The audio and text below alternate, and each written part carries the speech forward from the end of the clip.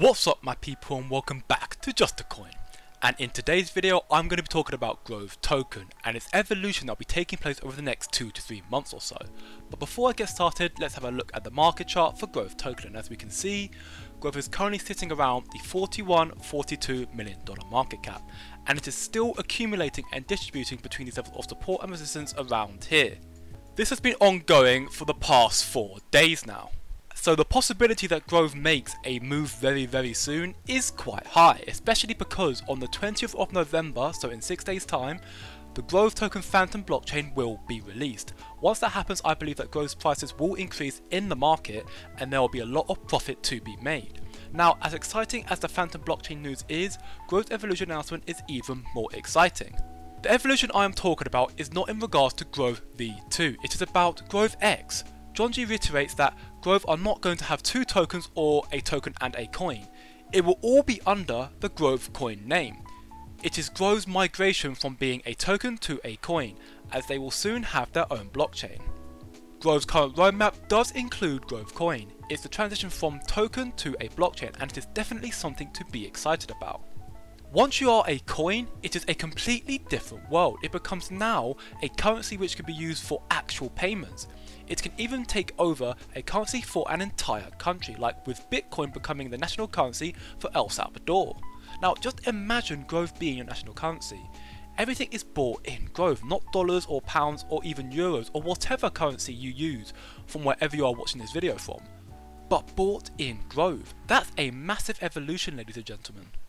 Grove also announced that Grove X will be a non-custodial wallet as opposed to a custodial one. The difference between the two is that a custodial wallet, so like Coinbase, FTX, Binance, Crypto.com, KuCoin.com, etc., you give custody of your assets to the service provider of the wallet. So they take full control of the custody of the digital assets and the key phases they are behind. Whereas a non-custodial wallet, like what Grove X will be, and like what MetaMask is, and Trust Wallet, Coinbase Wallet, etc., allows you to maintain custody of the wallet's key phases and its assets yourself.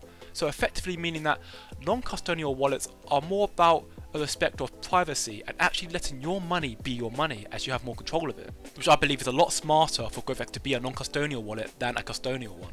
And until the mess on central exchanges is cleaned and earn credibility again, decentralized exchanges is the way to go, and Grove X hopes to be on the forefront of this shift as they are now building a non-custodial decentralized exchange.